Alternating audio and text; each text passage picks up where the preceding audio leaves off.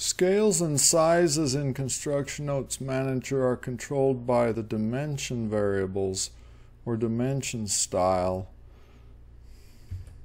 So if we put in a dimension, we should expect that CNM would be the same size. Here's a dimension. I put this text in at 1/10 inch high, and it looks like my current text arrow size is 1/10 and text size is 1/10. Okay, so if I put in a bubble note, I would expect it to be similar. If I change that, I will make the text, let's make just the text size bigger.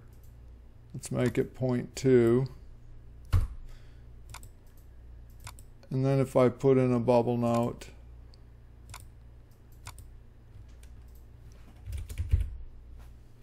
it should be bigger.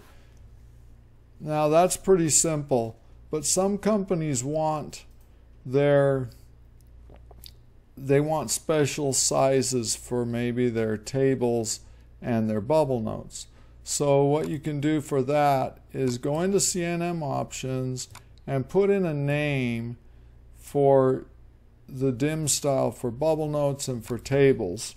And I guess I'll call one Tom, B Tom, and the other T Tom. And if they exist, CNM will use them. And so I'll go into my dimensions and I'll say new B Tom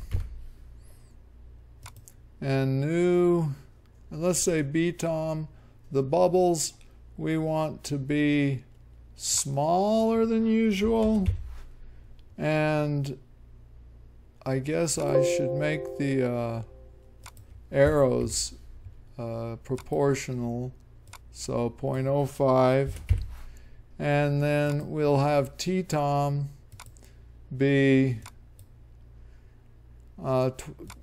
bigger than usual, 0.3 and 0.3. We'll make a B-Tom point, where's text, 0.3, okay. All right, so we've got a copy of B-Tom. We'll call it T-Tom. So I guess our tables are going to be really big and our bubble notes are going to be really small. So if I put in a bubble note, it's half as big as that Gettysburg Address. And if I put in a keynotes table, it's big, big, big. Okay, that's good. All right, and that's all you have to do. Thanks for watching.